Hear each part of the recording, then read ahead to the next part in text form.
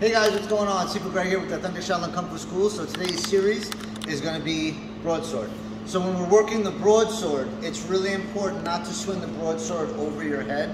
The broadsword comes around, protects the spine and the body, and then hugs the body, whether you're going forward block or around the back.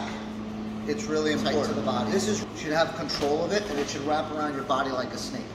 First part that we're going to do is we're going to go into our guard stance, come into forward, block, come around the guard. Forward, block, come around the guard.